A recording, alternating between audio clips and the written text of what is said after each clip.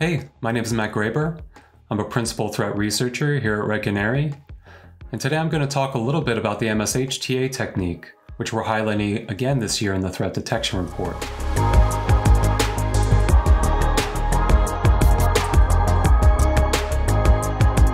It refers to the host binaries that execute Microsoft HTML applications, which consist of an HTML document containing either embedded VB scripts or JScript content that executes as full trust, meaning it can execute arbitrary code and not be subjected to the tight security controls imposed by a browser.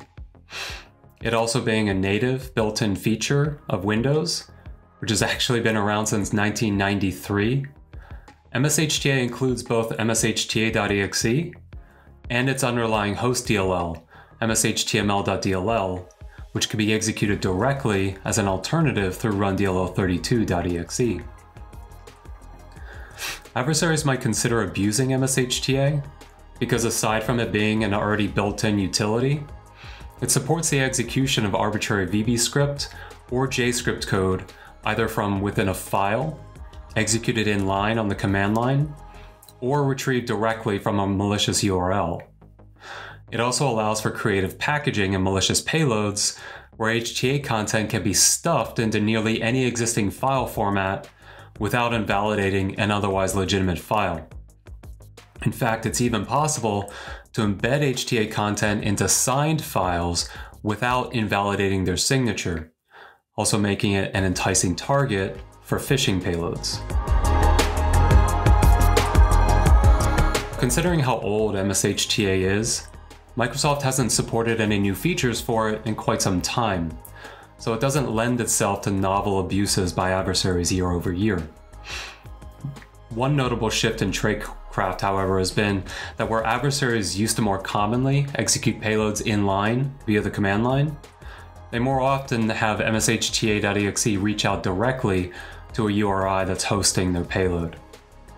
We've also seen an uptick in adversaries embedding HTA content within legitimate Microsoft binaries. For example, dialer.exe is one such binary that has been stuffed with mshta content. The main trend that I've seen this year over years past is the abuse of mshta almost exclusively to deliver infostealer malware like LumaC2 and Vidar. We haven't seen it abused by other threat actors or red teams as much as we did in previous years. Aside from that, there isn't a ton of novelty in the HTA payloads themselves.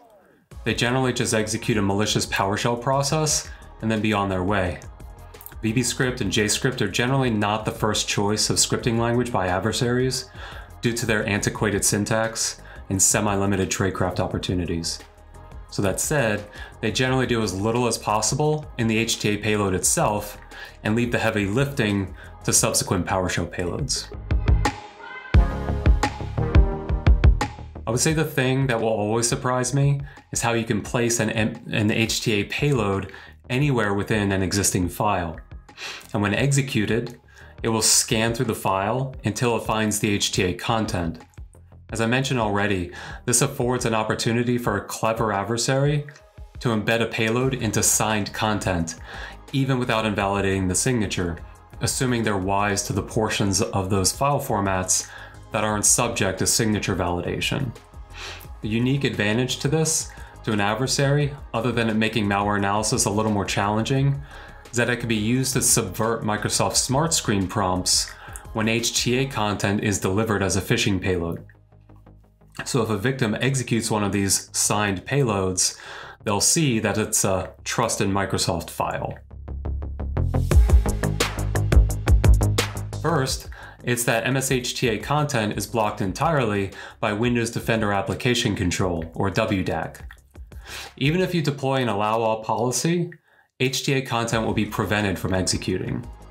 Second, these days there are few legitimate use cases for HTA content.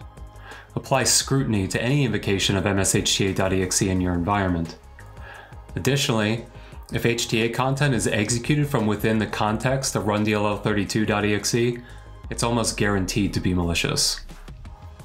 Third, Be aware that by the nature of HTA content, executing VB script or JScript content, that the anti-malware scan interface, or AMSI, is able to gain insight into executed payloads, which offer endpoint security vendors the opportunity to inspect and prevent the execution of malicious HTA content. Generally speaking, mshta is very easy to prevent and detect, so my advice is to stay vigilant, but not to lose sleep over this technique.